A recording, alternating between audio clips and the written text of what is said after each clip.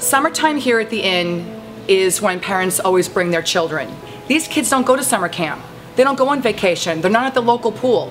They're here at the inn. This is my first day working here, my first time, my first experience, and I feel really bad. When I first came this morning, I even seen people lined up early before it was even open, and it's really hot outside.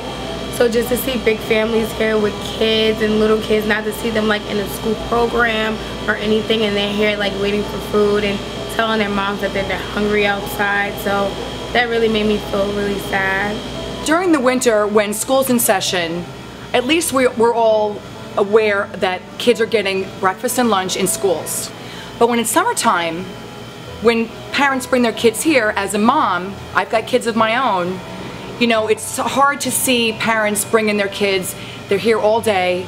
They're here from 9 o'clock in the morning until 2 o'clock, 2:30 in the afternoon, and they're sitting here, and the only thing that they have is food to have that their parents are eating.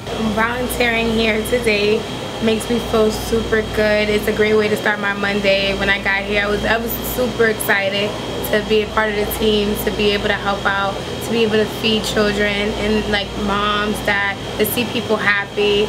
So I feel complete. I would ask people to like try to donate as much as you can, like try to donate money to help with the kids, because there's a lot of kids, and so they can be able to enjoy like kids food and stuff like that, so they can feel the same as everybody else.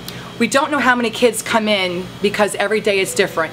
Some days we could get 10 kids, some days we could get 25 kids. What we need is your help to be able to get for them some child-friendly food. Anything you can give us will be greatly appreciated.